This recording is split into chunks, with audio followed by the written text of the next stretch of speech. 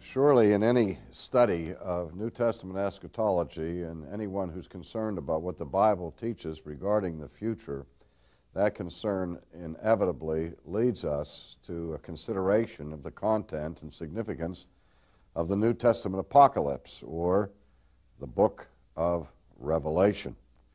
I don't think there's any book in the Bible that has been subjected to more scrutiny than that book, and about which there's a wider diversity of interpretation than with respect to the book of Revelation. And part of the reason for that, of course, is the very nature of the literary forms that we find in it.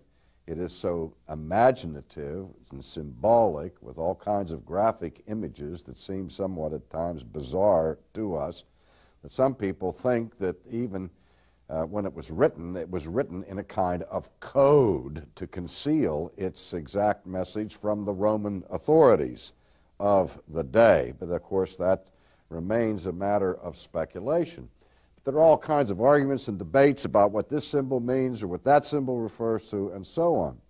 But there is a very pressing question about the book of Revelation that is widely ignored among Christians. And that is the question of when the book was written. Because when we're seeking to understand any book of the Bible, we have to do our homework and look at the setting, the life setting in which it was first penned, and the dating of a book at that level becomes very important. We also want to know who wrote it and to whom it was written. Well, we know who wrote the book of Revelation. It is attributed to the Apostle John, who tells us that he was in exile on the Isle of Patmos, and that he received this direct revelation from Christ and was commanded to write down these things for the instruction and benefit of the church. And so the question is, okay, John says he was at Patmos, he was in exile, he was the author of this, and the source of the information came from Jesus. But when was it written? Now, why is that question so important?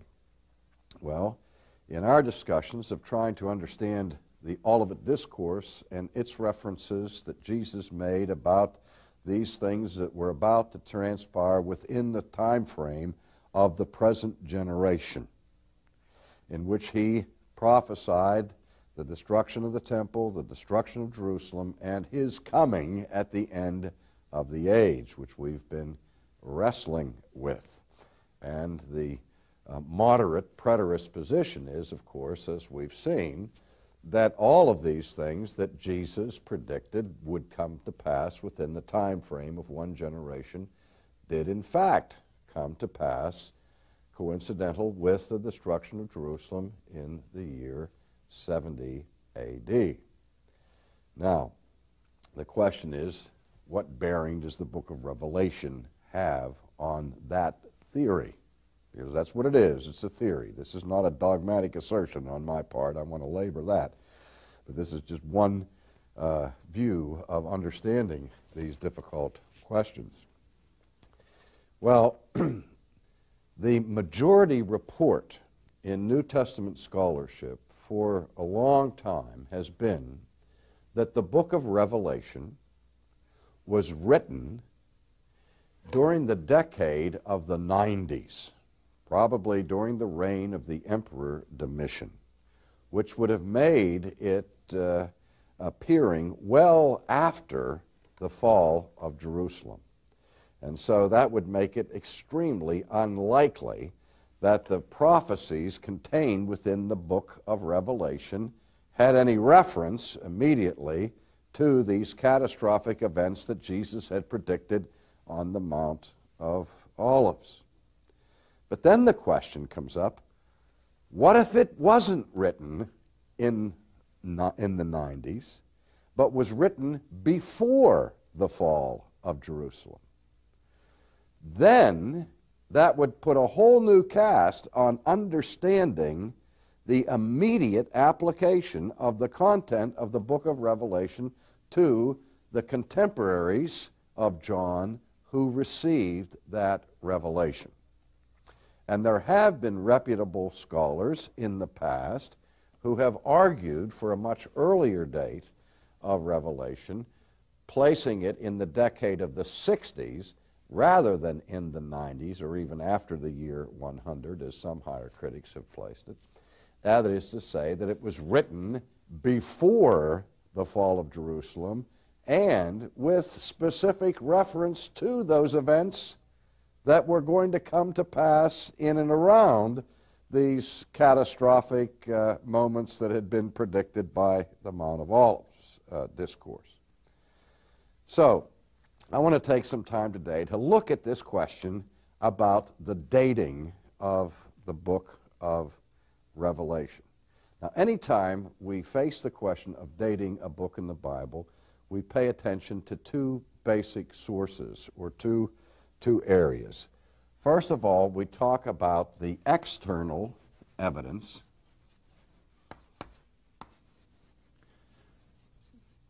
and then we are concerned with the internal evidence. For example, when we look at the book of Romans, and it begins where the author says, Paul, an apostle called by God and so on, he identifies himself as the author, and we know when he died and so on. We can get some information about the dating of Romans by the internal evidence of what Paul says about what's going on at the time.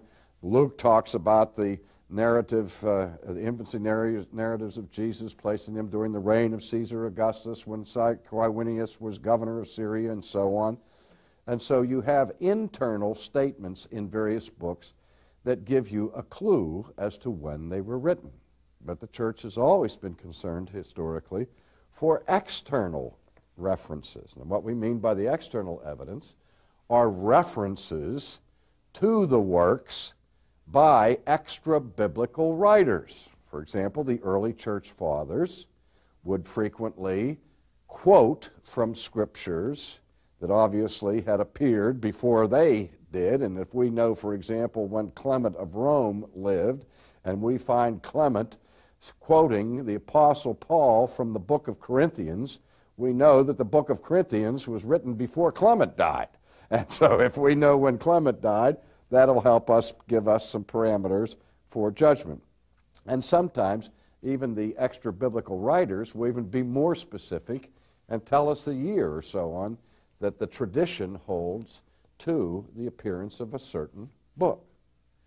Now, one of the most formidable arguments for the late date of the book of Revelation comes by way of the testimony of the church father Irenaeus, who is one of the most respected fathers of antiquity, because he makes a specific reference to the Apocalypse in his book, his famous book, Against Heresies. In fact, it's book 5 of Against Heresies. Now, before I read this quote from Irenaeus, let me remind you that his original work was written in the Greek language, and that the Greek manuscript of his book has been lost, but we do still have Latin translations. And now what I'm going to read from is an English translation that is a translation from the Latin text, which was a translation from the Greek text. But in any case, let me read to you what Irenaeus says with respect to these things. He says, and I quote, "We will not, however, incur the risk of pronouncing positively as to the name of Antichrist. For if it were necessary that his name should be distinctly revealed in this present time, it would have been announced by him who beheld the apocalyptic vision." Now, Irenaeus was born in the year 130 and died in the year 202, so he's a 2nd century church father. And now he's talking about the mysterious character of the Antichrist and of the apocalyptic references to him, that he said, if it were necessary that his name should be known by us, that it would be distinctly revealed in this present time, it would have been announced by him who beheld the apocalyptic vision. Now, what's he saying there? If we needed to know the name of the Antichrist, John would have told us, because he's the author and the one who beheld the apocalyptic vision. Now, here is the critical sentence. For that was seen no very long time since, but almost in our day, toward the end of Domitian's reign. Let me say it again.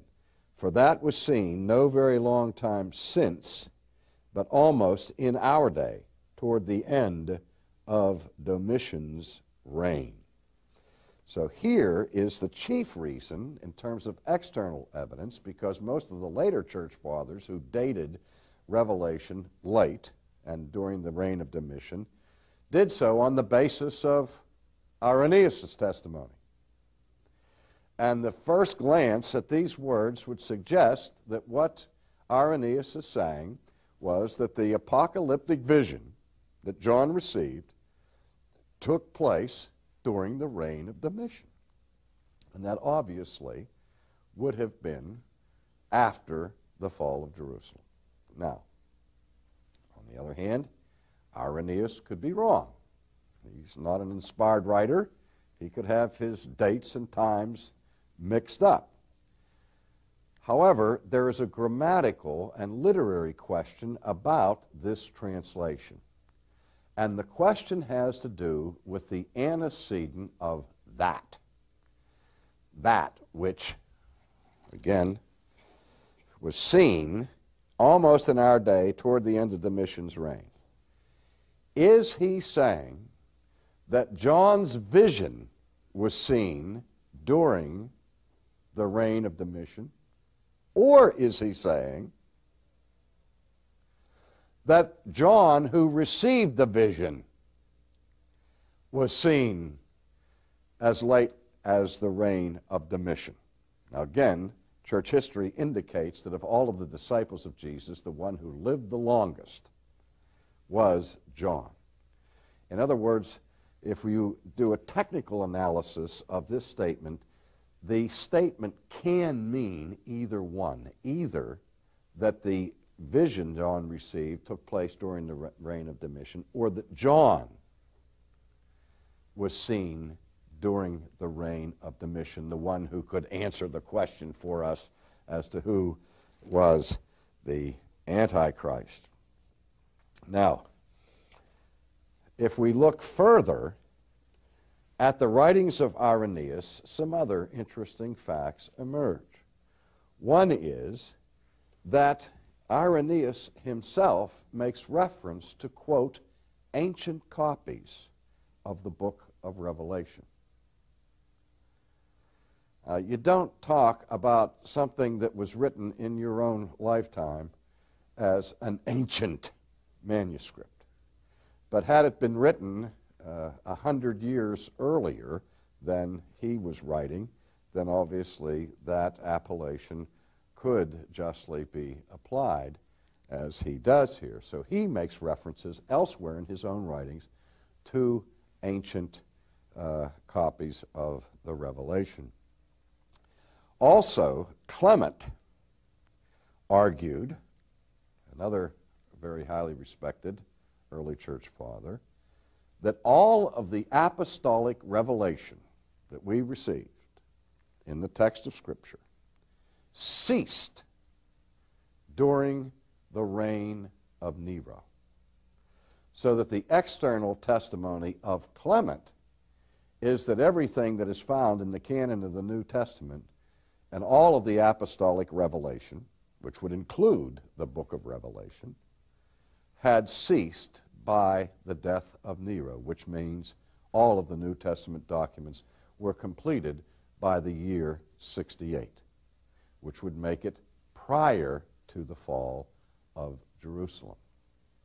Now, those are a couple of the key points of external evidence. There are other minor considerations, and I won't go and take the time to go into them here. I do give more of that information in my book, but not only that, but Ken Gentry has written a magnificent book on this subject entitled Before Jerusalem Fell, in which, as part of his doctoral dissertation, he researched all of this and tries to make the case, and I think he makes a powerful case, for the early dating of the book of Revelation. But let's turn our attention now, at least for the meantime, away from the external evidence and look at the internal evidence, because that can be very important.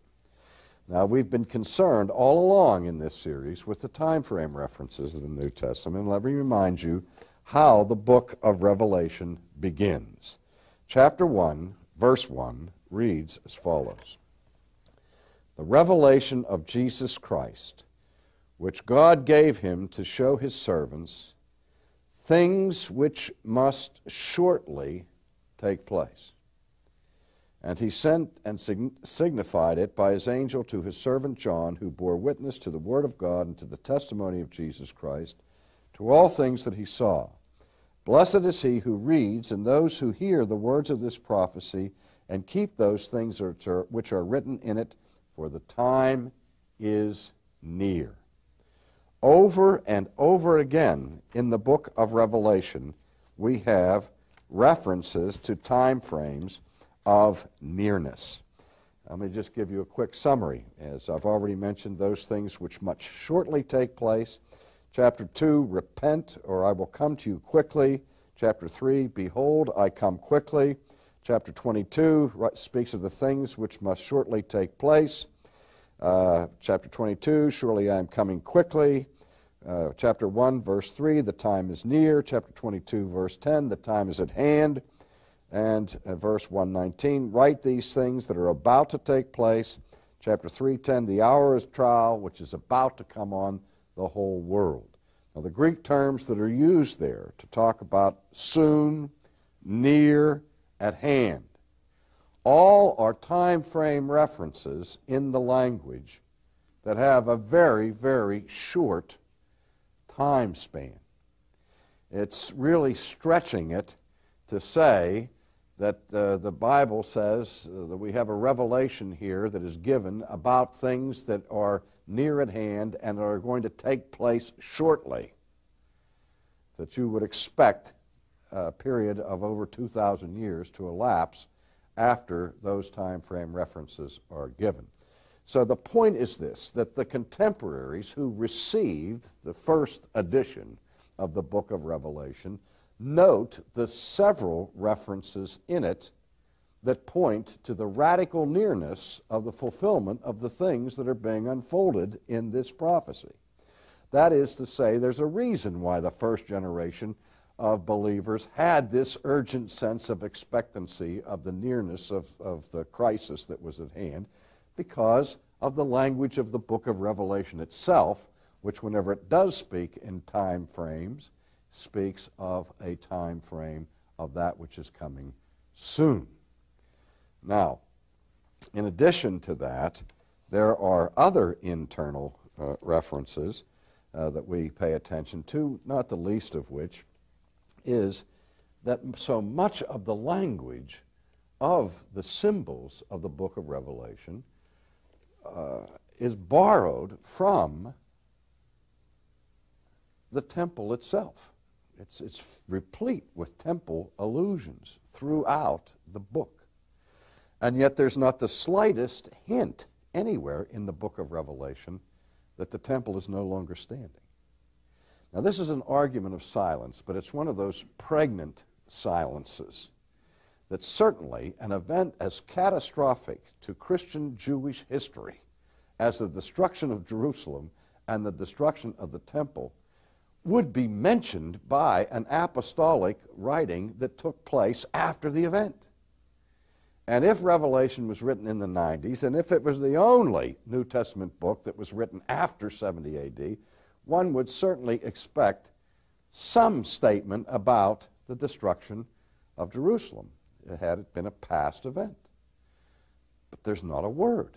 And the background, the illustrative background that shapes the whole character and content of the book is of a present temple. It's already there. It's still there. But again, That's an argument from silence and is not something that would be absolutely conclusive, but it certainly is corroborative to the theory of an earlier date. Now, in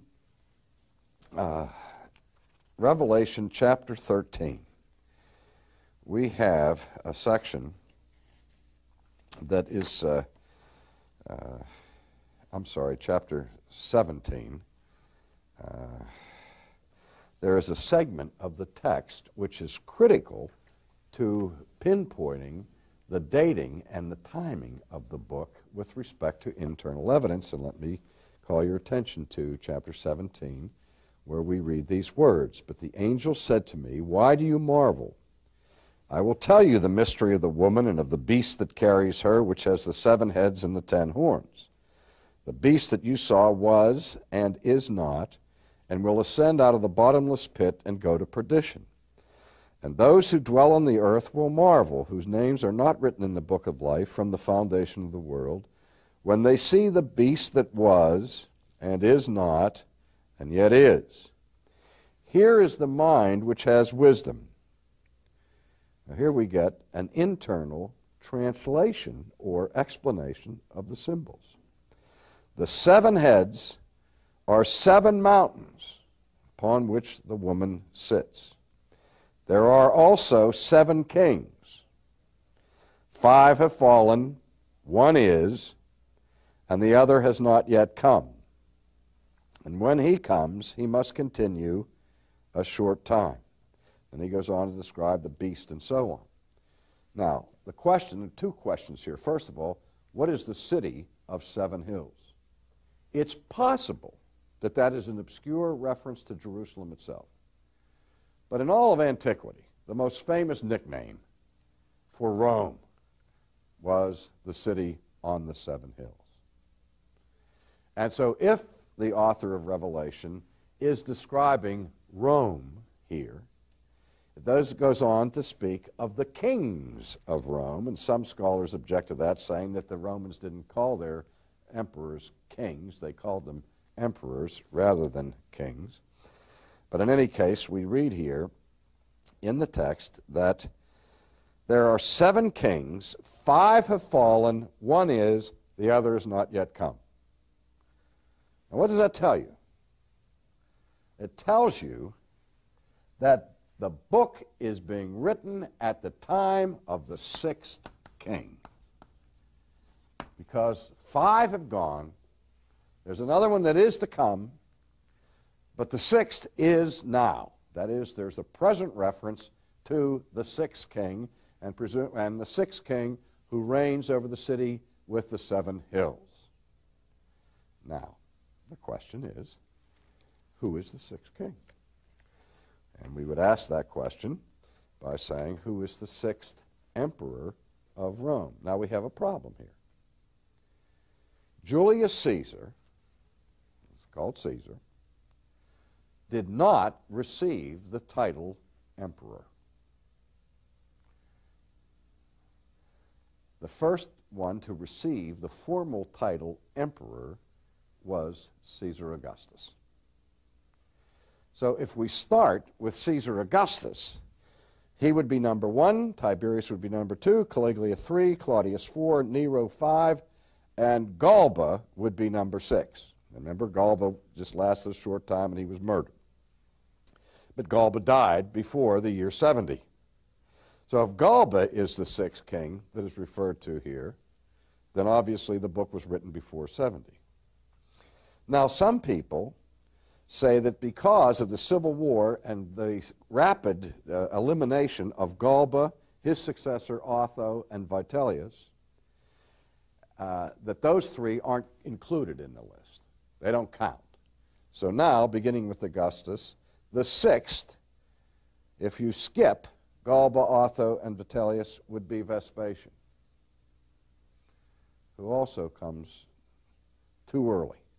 He's not into the 90s. His reign finishes in the decade of the 70s. Now there's a third option, and that is that you start counting not with Augustine, or with Augustus, but you start with Julius Caesar, who, by the way, in ancient Roman lists of rulers, he is the George Washington. He really is the first. Now, and I might just add to you the other problem of calling them kings. Do you remember when the Jews were interrogated about Jesus and so on and his political aspirations? What did they say? We have no king but Caesar. There's ample evidence to indicate that the Jewish people called the Roman rulers kings. So if we start with Julius Caesar as number 1, Augustus number 2, Tiberius 3, Caligula 4, Claudius 5, who's 6? Nero. Would indicate that the book was written during the reign of Nero, which explains a ton of questions with respect to the internal significance of the content of this book. I think that's a powerful internal reference to the dating of the book, which any one of these options precludes a writing after the year, so at least during the reign of Domitian. Also, in conclusion, the writer Clement has an interesting anecdote where he talks about the Apostle John while in exile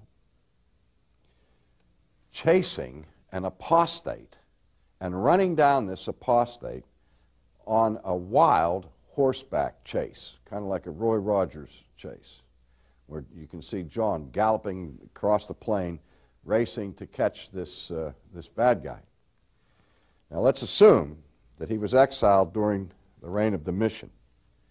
That means that John would have chased this apostate down on this vigorous horse race when John was well into his 90s, where that's really stretching it. I mean, it's possible, I guess, that a 90-some-year-old person could engage in that kind of vigorous activity, but it's unlikely, and it's just one more allusion by the church fathers that would place the writing well before the time of Domitian and prior to the destruction of Jerusalem. In our next session, we will examine the New Testament content with respect to the Antichrist.